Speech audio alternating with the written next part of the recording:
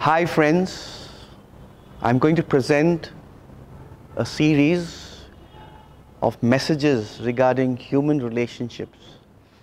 One of the first things that people ask me is it possible to have healthy human relationships without conflict and confrontation? Is it possible that there can be no rocking of the boat and our relationships can be smooth? I once heard a couple sharing in public saying that they were married 41 years and they never had a single fight. That's amazing. But is that possible in every other human relationship? Human relationships are not something that you can fine-tune. It's not something that you can fix so that there can be no confrontation, no conflict, no rocking of the boat. Neither have we the capacity to understand the other person in the way they want to be understood. Nor can we be at the same time in control of our feelings when something erupts so that we can fix the problem and make our relationship smooth. So confrontation, or some people say carefrontation, helps bring out the hidden feelings, the hidden wounds in all of us.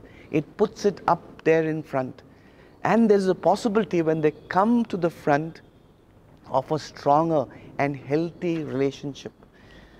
And when that is possible, when we open up in confrontation and conflict, it also opens the relationship to inner healing. D.H. Lawrence, an English poet and writer, in his poem Healing, talks about himself. He says he's not a machine. He cannot be fixed. He cannot be managed. He cannot be worked on in a laboratory that all the hurts and pains and feelings can be removed. It is only when his emotions, when something happens within him, when he gets sick inside, is to tell him that his soul is wounded. And that is also right for all of us, be it in our families, be it in our marriages, be it in our communities, be it in our friendships. What is needed is not better communication. What is needed is not better counselors. What is needed is not better ways of fixing relationships. All that is needed is repentance, reconciling to the fact that I am wounded, I am pained, accepting it as my own. If I am able to face that, if I am able to be transparent, the way I feel right inside, placing it before the other person, telling them this is me, then I am ready that even when there is a rocking of the boat, I am ready to face any storm.